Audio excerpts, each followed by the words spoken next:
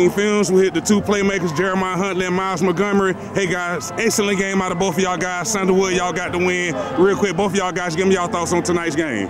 Well, they had a good fought game. We came out in the game, did what we do. Honestly, I think we played hard.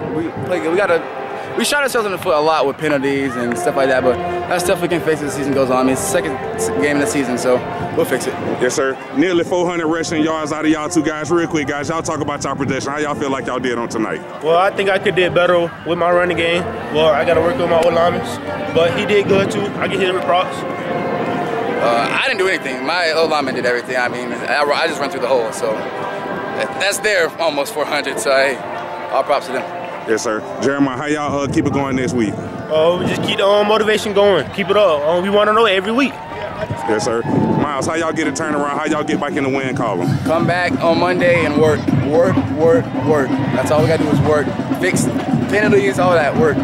Hey guys, thanks for talking with me. Good luck to y'all future.